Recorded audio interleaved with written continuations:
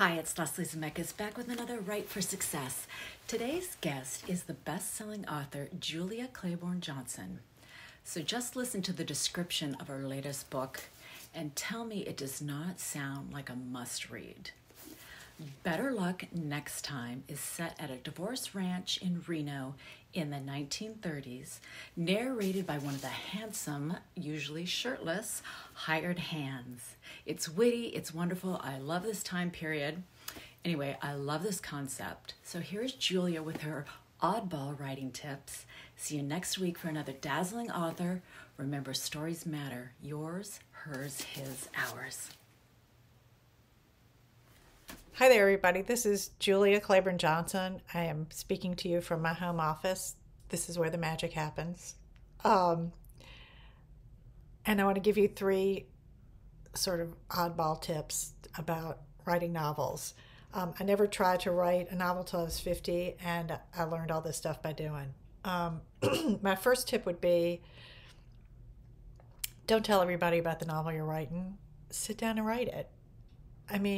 Or even dictate it into a handheld device. If you just go to cocktail parties and tell people about the novel you're writing, it's not going to write itself. You have to actually do it. So I think it's better to just keep it to yourself until it's done, and then you can tell people.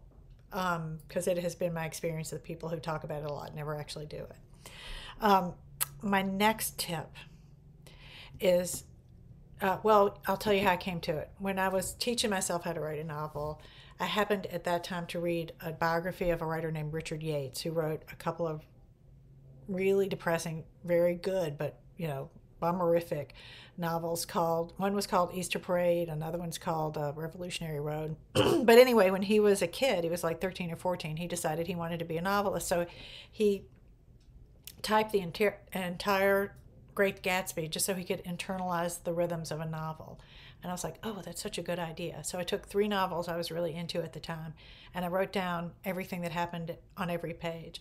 And it was the greatest. It was like free graduate school for writing novels, because you could see, when you did it that way, you could see and really understand pacing and like how to start chapters, how to end them, the ups and downs of the narrative structure. It was the greatest. And I've also found since then that if I read a book and then listen to the audiobook immediately thereafter, I can also see what the writer has done in ways that I didn't maybe catch when I read it. So I guess it uses a different part of your brain.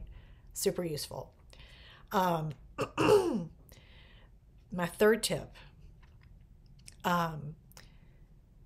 when I would get really stuck on a part of the book, I would want to just bang my head against the top of my desk, which was not particularly productive and would leave a lump. So I don't want to do that anymore.